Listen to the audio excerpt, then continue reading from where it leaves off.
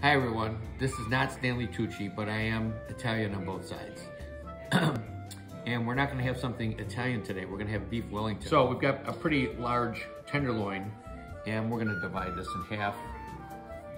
We're gonna make routine just a regular tenderloin, like we would on a Sunday. And we're also gonna do a beef Wellington. So the initial part is we're going to just sear it on all sides, season it heavily with salt and pepper, sear it on all sides. Perfect sear on all sides. And this is the Dijon mustard. Yep, we cut the strings off. No strings attached. No strings attached.